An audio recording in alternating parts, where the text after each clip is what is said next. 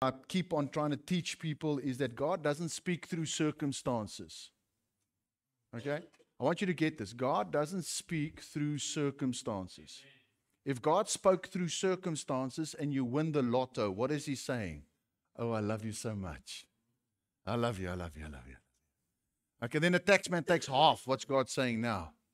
But only half, eh? Only half. And if I don't win the lotto, then God doesn't love me. God doesn't speak through circumstances. He speaks within circumstances through His Word. Through His Word. If you want to know what God says, you need to read your Bible. Matthew 14, that's where we are today. And most of us know this story, Matthew 14:22. And we're going to stand still in a couple of scriptures today. I'm going to read it to you and just expand a little bit. I am going to be about 10 minutes late, so we won't be finishing at 9 or 10 on the dot. Let's read this together. 14 verse 22. Immediately, Jesus made His disciples get into the boat and go before Him to the other side, while He sent the multitudes away. And when He had sent the multitudes away, He went up on the mountain by Himself to pray. Now, when evening came, He was alone there. But the boat was now in the middle of the sea, tossed by the waves, for the wind was contrary. That means the wind was blowing hard. Now, in the fourth watch of the night, that's about 3 o'clock in the morning, Jesus went to them, walking on the sea. And when the disciples saw Him walking on the sea, they were troubled or scared, saying, "It is a ghost." And they cried out for fear. But Jesus immediately spoke to them, saying, "Be of good cheer, it is I. Do not be afraid." And when Peter answered Him and said, "Lord, if it is you, command me to come to you on the water." So He said, "Come." And when Peter had come down out of the boat, he walked on the water to go to Jesus. But when he saw the wind was boisterous, he was afraid, and beginning to sink, he cried out, "Lord, save me." And immediately Jesus stretched out His hand and caught him and said to him, "Oh, you little of faith, why did you doubt?" And when they got into the boat, the wind ceased. Then those who were in the boat came and worshipped Him, saying, "Truly, you are the Son of God." You see, we can talk about this morning. There's many a message has been preached from this specific text about Peter walking on the water, about getting out the boat, about keeping your eyes on Jesus. There's so many different angles and messages you can get from here. But what I want you to see this morning is that who sent them in the boat? You see, Jesus is omnipotent, omnipresent, and omniscient, meaning He's got all the power, okay? He's got all the knowledge, and He's everywhere at all times. So He knows the beginning from the end, the future, everything. He knew that that storm is going to come. Do you follow that? He knew that when they get in the boat, He's going to come and walk into them on the water. He knew that they were going to be afraid. Not just of Him walking on the water, but on this mission that He sent them. He knew that they're going to be scared. But He also knew that He's got the power to calm the waves. He also knew that He's going to come walking on the water. Now, I don't know about you, every time I get in the pool, I try to walk on the water. I honestly, every time, something I do in my private thinking, I'm going to walk on this water. And every time I hit the bottom. I've been doing it for 45 years. I'll do it till the day I die. Just keep on. It's an act of faith. I'm going to walk on the water. You see.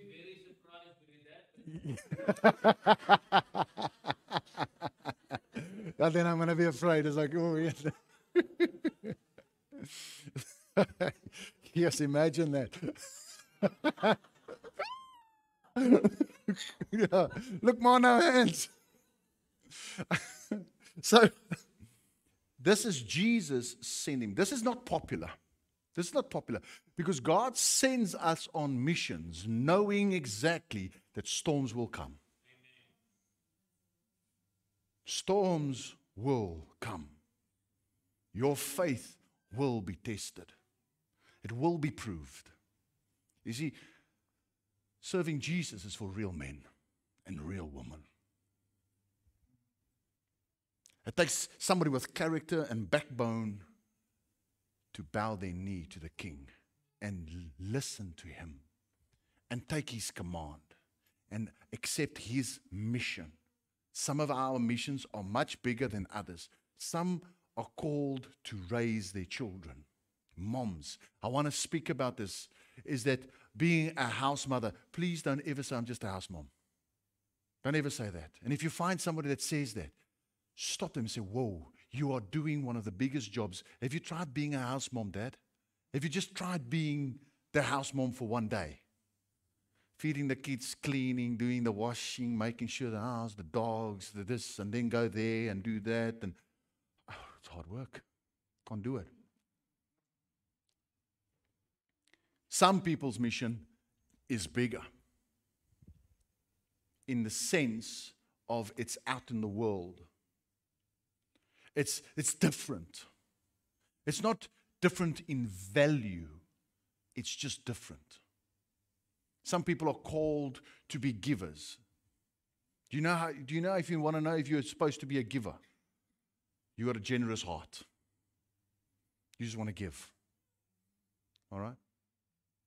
Don't, because people have hurt you, close your heart. God wants to use you. Some people are born to be counselors. How do you know if you're born to be a counselor? Since you can remember, people have come to you with their problems. You just tell everything. They just spill the beans. Blah, blah, blah. Man, I remember. No, let me not tell that. It's not appropriate. But I've always had people come and share their problems. When I was in the army, my room was the counseling room. I promise you, my room was the counseling room. I didn't even know Jesus. The people would come in. Groot manne, can we lock the door? You know, but they would slip in, you know, so they would, you can see them, they're actually leopard crawling my room, you know, doing an ops. No one's checking into my room, lock the door.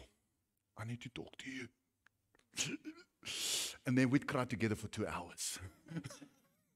And we'd go, I was like, Macha, I was like, hey, high five, lekker, shop, hè?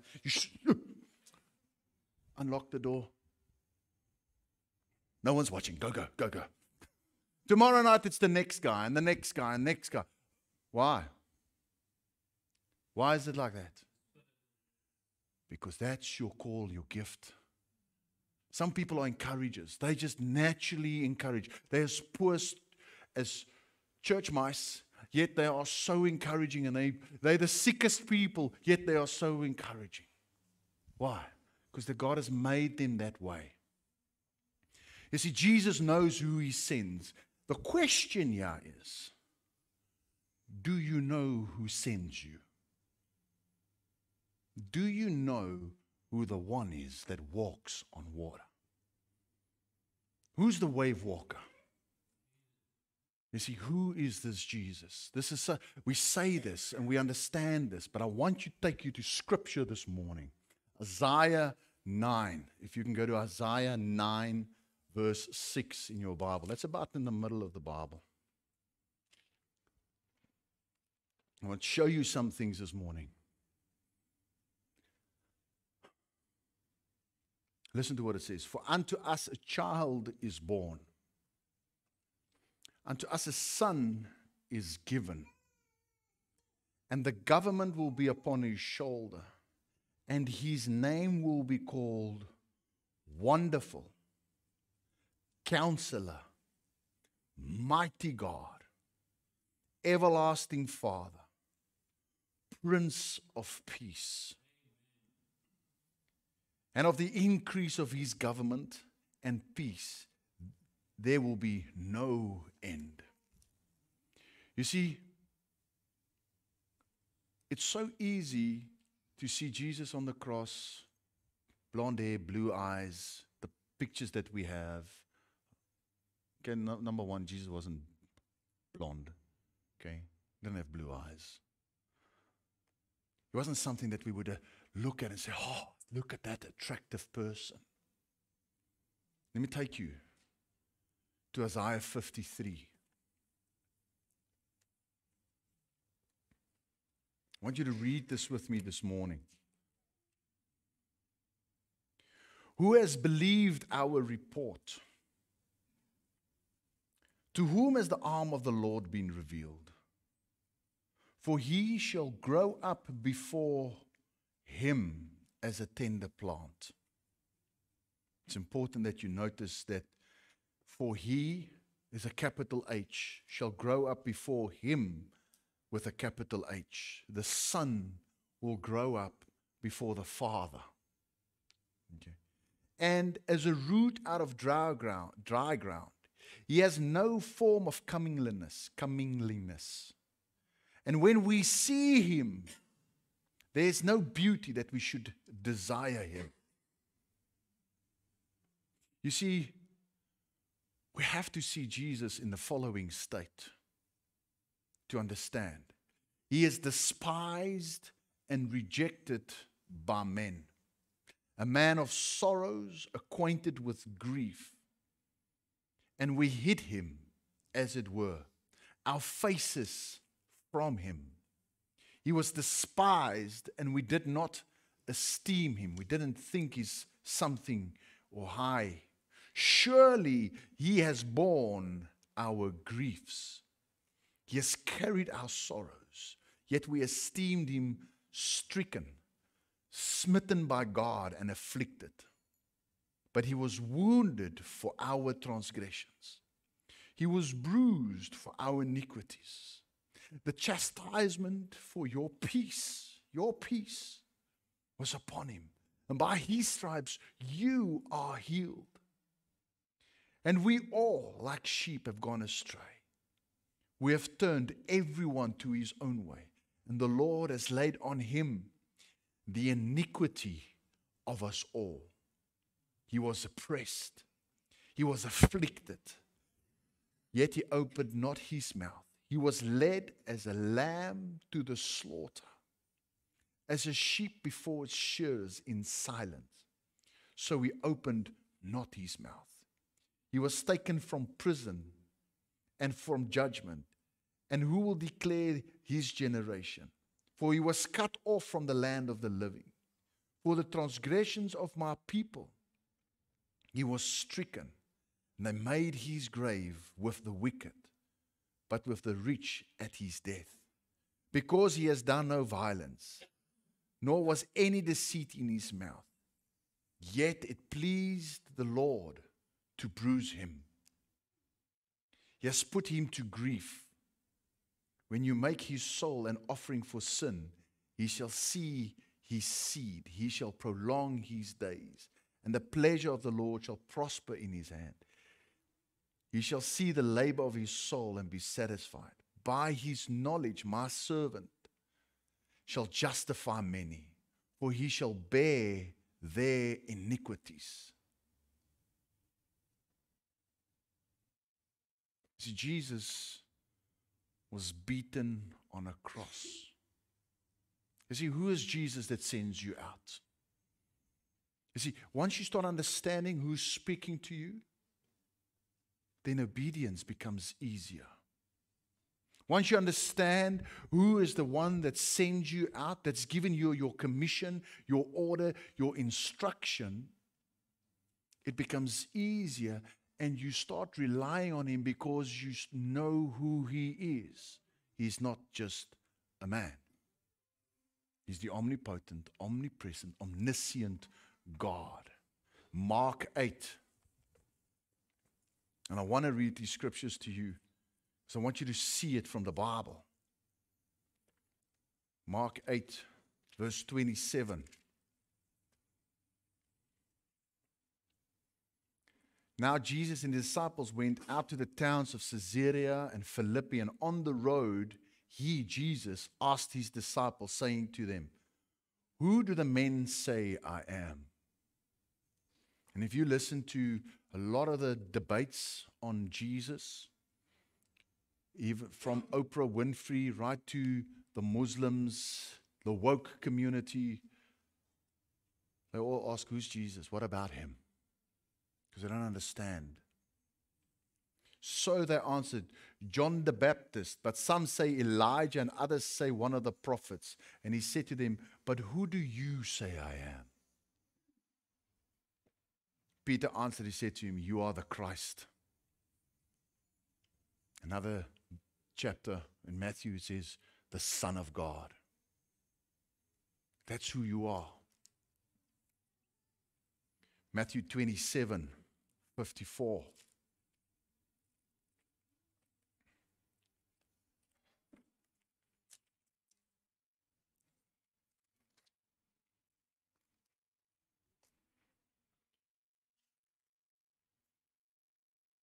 So when the centurion, this is the guy that was helping kill Jesus, and those with him who were guarding Jesus saw the earthquake and the things that had happened, they feared greatly, saying, truly, this was the Son of God. This is not one of his disciples. This is not a saved person. This is not a person that was on Jesus' side. This is a person that his job was to crucify and kill people, and Jesus was just another number. Your number's up. This is the guy that threw or drew lots to see who can get his jacket. Spit and teased at him. And when he saw this, he saw, this is the Son of God. It's not just another person. So when the disciples go and Jesus sends them out, they're not seeing a mere man saying go. They're seeing God himself saying, I've got a plan for your life. I've got a job for your life. I've created you with purpose. You did not come from a monkey or for some goo to you. You're not product of evolution. You see, because when we believe you're a product of evolution, it means there's no real purpose for your life. So you can do whatever you want to. You can just live and you won't be accountable for your life. And there's just no real value to you. That humans are invaluable. They've got no worth. That's what evolution teaches. That sits behind it. It's the thinking that there's no creator. That all of this just exists because of some spore that came from some alien planet and landed in a soup of stones and water and decided one day, I'm going to grow a leg. Really? You see, when you understand that the Creator, the King of Kings and the Lord of Lords spoke you into existence for a time such as this. You were born for a time such as this. And you might have gone through stuff in your life for a time such as this. You're going to reach a generation that I can't reach. You're going to reach a people that I can't speak to. You're going to reach a community and society, a school, a workplace, a group of friends, a group of fishermen, a pub that I can't reach. But I didn't send you. Jesus did. Who's this Jesus? He is the King of Kings. I want to take you to one more scripture this morning. Revelations 5. This is at the end of time. So we can see truly who he is. And this is John. And John, the Revelator, not John the Baptist, John the Revelator, was marooned. He was an outcast on this island, all by himself. And then he wrote the book of Revelation. You see, even in this, he understands that who's sending me to this island? Is it the courts of this world? Is it this worldly system that's putting me on this island? That's sending me into the storm? Or is it Jesus? You see, if you understand that he is in control of your life, you see things different. And you might get a revelation. And John, on this island, writes the book of Revelation. Listen to what he says. And I, John, saw in the right hand of him who sat on the throne a scroll written inside and on the back, sealed with 7 seals. Then I saw a strong angel proclaiming with a loud voice, "Who is worthy to open the scroll and to loose its seals?" And no one in heaven or on the earth or under the earth was able to open the scroll or to look at it. And I see this picture how we grow up with this cartoon. Who's the guy that can pull the sword out? And everybody comes and tries and pull the sword out. But the sword only fits in one. It's only one that can open this scroll. So I wept much because no one was found worthy to open and read the scroll or to look at it. No one could even look at it. But one of the elders said to me, "Do not weep. Behold, the Lion of the tribe of Judah, the Root of David, has prevailed to open the scroll and to loose its 7 seals." And I look, and behold, in the midst of the throne of the 4 living creatures, in the midst of the elders, stood a lamb, as though it had been slain, having 7 horns and 7 eyes, which are the 7 spirits of God sent out into all the earth. Then he came and took the scroll out of the right hand of him who sat on the throne. Now when he had taken the scroll, the 4 living creatures and the 24 elders fell down before the Lamb, each having a harp and a golden bowls full of incense, which are the prayers of the saints. That's your prayers. And they sang a new song saying, "You are worthy to take the scroll and to open its seals, for you were slain and have redeemed us to God by your blood out of every tribe and tongue and people and nation, and have made us kings and priests to our God, and we shall reign on the earth." Then I looked, and I heard a voice of many angels around the throne, the living creatures and the elders, and the number of them was 10,000, 10,000, and thousands of thousands, saying with a loud voice, "Worthy the Lamb who was slain to receive power and riches and wisdom and strength and honor and glory and blessing." And every creature which is under heaven or on the earth, or under the earth, as such are in the sea, and all that are in them, heard the saying, "Blessing and honor and glory and power be to him who sits on the throne and to the Lamb forever and ever." Amen. You see, he who walks on the waves, that's him. It's him who died. It's him who poured out his blood. It's him that was slain. He is the King of Kings. When he sends you, you don't have to fear. You don't have to be scared. You don't have to worry what people say about you.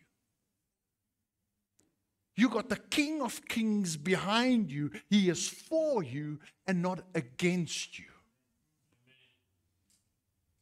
You see, when you come to that place where you understand that you're not saved by a little prayer,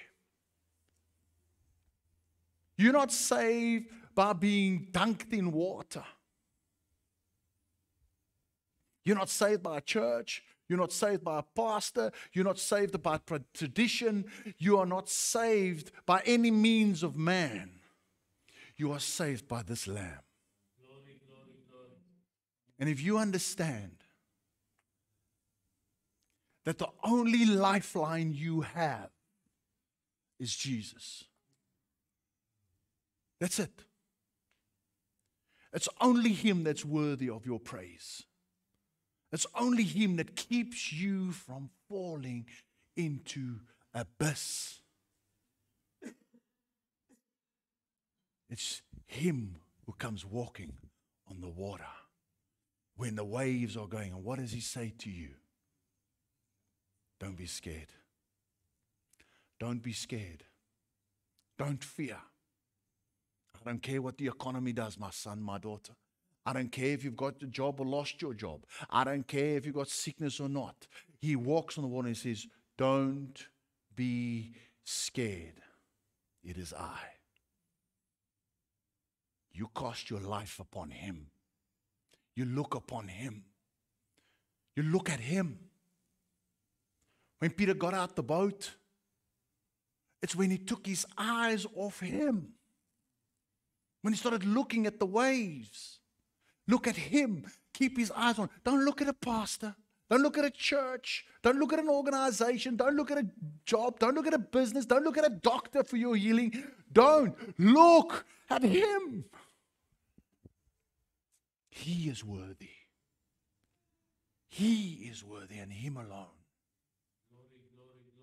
There's no one else. There's nothing else. All of this will pass away. It will pass away. But He will remain. Because what does Isaiah say? There will be no end to His kingdom. No end. No one else can take that scroll. No one else can read it. No one else can open the seals. No one else is worthy of the praise and the honor and the glory and the blessing. Only Jesus. He has a mission for you. It's not a mere man that sends you out and says, go preach the gospel. Go tell the poor. Go reach a nation. Go reach a school. Go reach your employees, employers. It's not a mere man. It's not a good guy that's sent it. It is the King of Kings. And He bought them with His blood. He bought them. This morning I want to encourage you that the God that walks on the wave, that gets in your boat, is the King of all kings. He is the Lord of all lords. There is none beside Him, and no one can power against Him. No one can revel. He's got no enemies. No one can match Him. And you and I need to change the way we talk, because He says the same power that raised Jesus from the dead dwells in you. It dwells in you. He lives within you. And in everybody? No. And those who cast their life on the cross of Christ. He lives. He says, I will make my abode inside of you. Me and my Father, we will come and reside inside of you. And in Acts 1:8 He says, and when the Holy Spirit comes upon you, you will receive power. Power. Power to do what? Number one, to preach the gospel, to tell people about Jesus. Number two, never to feel alone, never to look back into your life again and say, where did I come from? Am I qualified? Don't look back. Those who look back become salt pillars.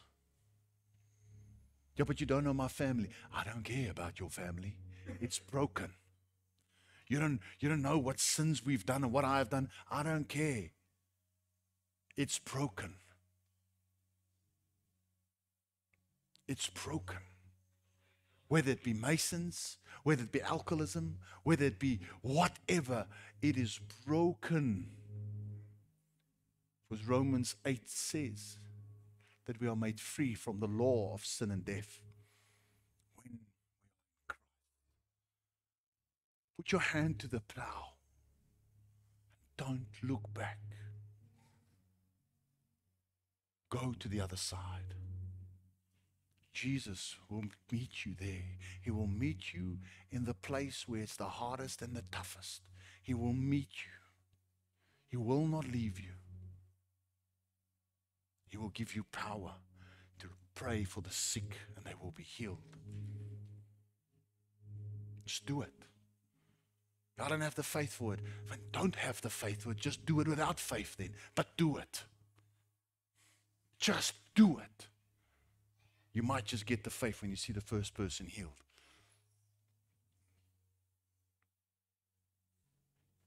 Let's close our eyes.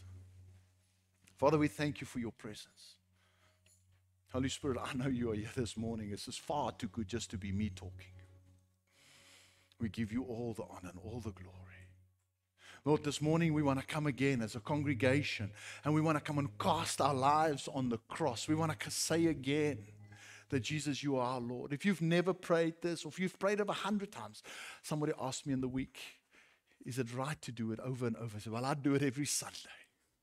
Every Sunday I renew my commitment to the Lord. Dear Lord Jesus, I come to you as a sinner. And I know without you I'm lost. But you have paid the price for me. You died on the cross for my sin.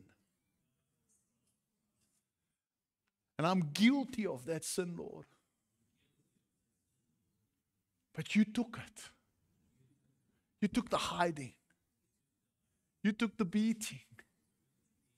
You poured out your blood for me and purchased me for God. I accept that. I declare that you are my Savior, that died and rose again and ascended into heaven. And you are Lord. You are my Lord. Come and live inside me. Make me and mold me the way you want me. In Jesus' name I pray. Thank you for saving me now.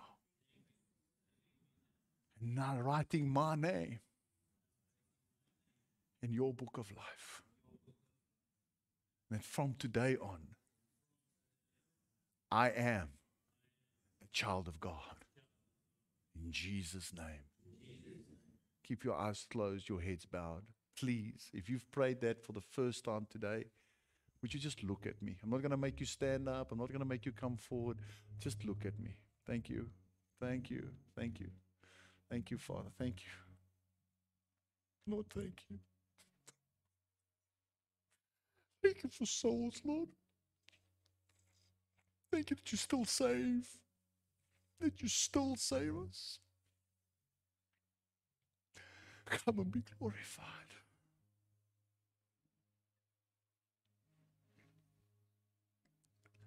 I want us to sing that last song again. Would you stand with me, Skulk? Will you put that up, please?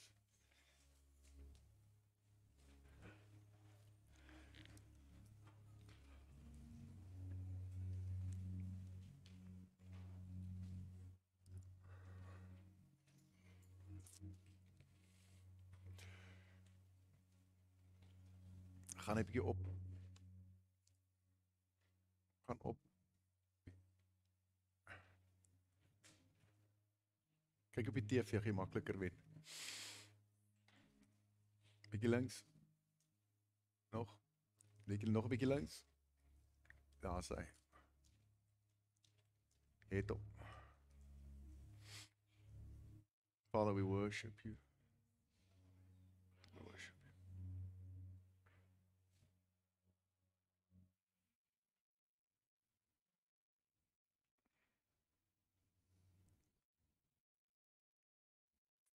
We crown you as die liedjie se naam.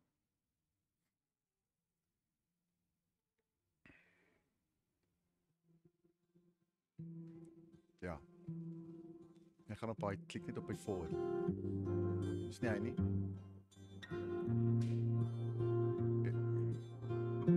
Ja. Dis Jesus bedoel. Dis nie hy nie. Klik net op daai skermpie linkerkant.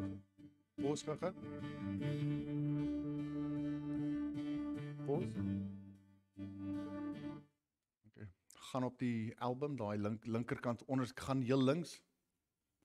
Nog heel links, gaan heel links. Heel links, onder. Jou links. Gaan jou links.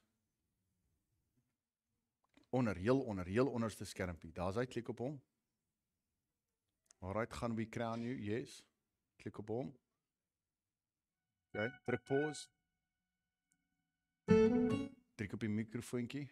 Gaan 'n bietjie regs, gaan regs. Kyk op die skerm agter jou. Gaan klik op die mikrofoon. As hy druk play.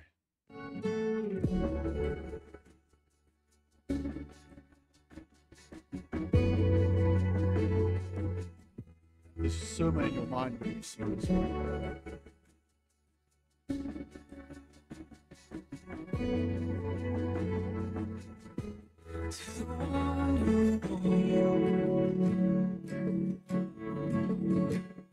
A crown of thorns to the one who took the lash and scourge for the hands and feet that were pierced by nails for the sacrifice that has stolen. We crown, we fall face down, we worship, we all cry, you are worthy, God. You are worthy, God.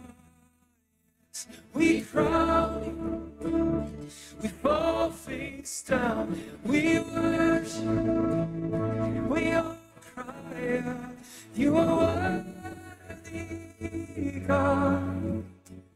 You are worthy, God.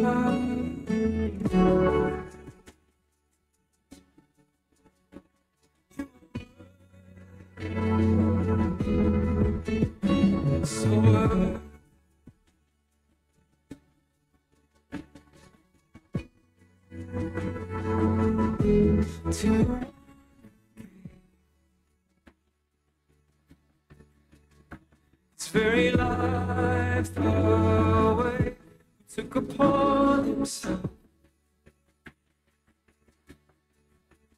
all our guilt and shame, hanging on the cross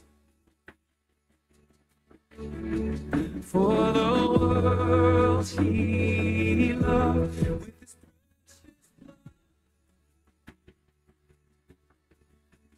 purchased men for God, and we cry down and we worship, we all cry, you are worthy, God, you are worthy, God, and we cry, we fall face down and we worship, we all cry, you are worthy, God. You are worthy, God.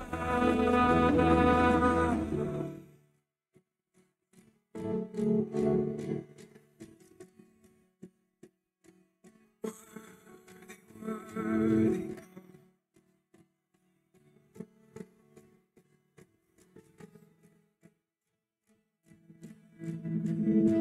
to the one who endured all the shame of the cross, to the Lamb who was slain as atonement for us, to the Son who overcame all the power of death, we pray.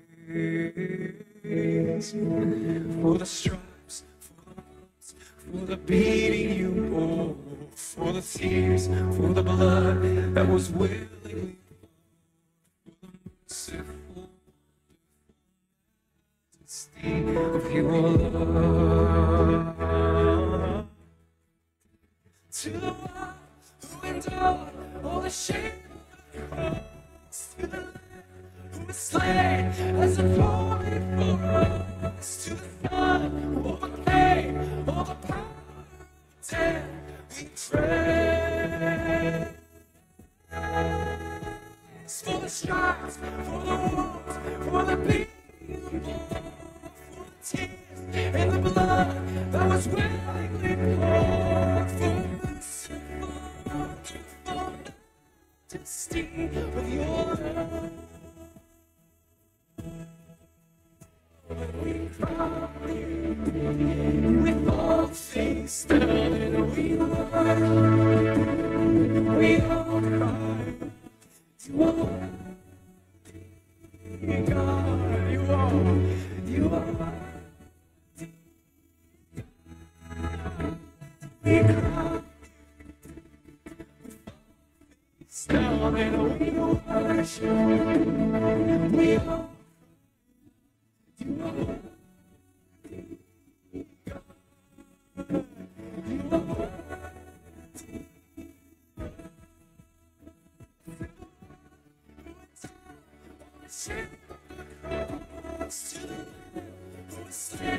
As a atonement for us, to the Son who overcame all the power of death.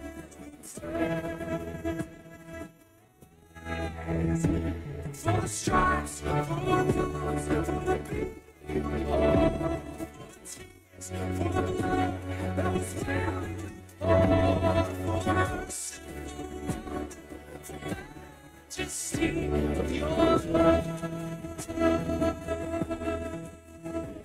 We cry, we fall face down, we worship, we all cry out, you are worthy, God.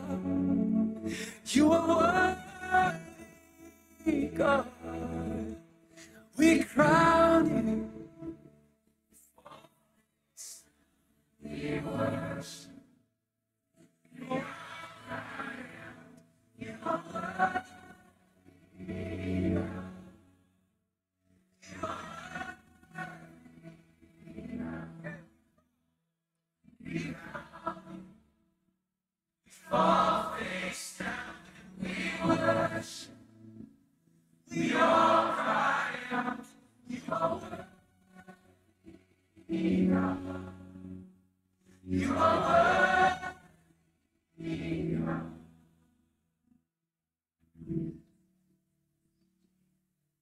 Father, in the name of Jesus, I come bless your children.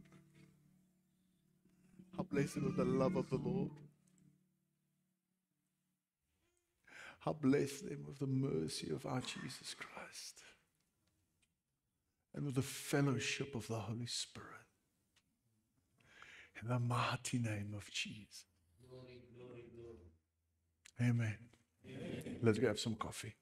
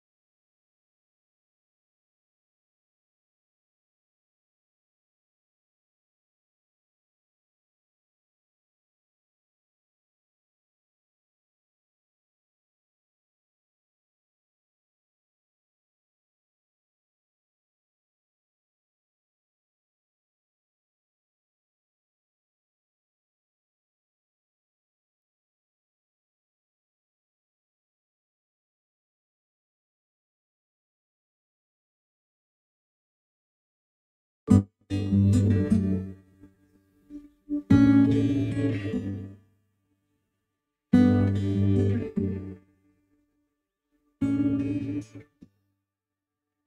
know the battle's raging.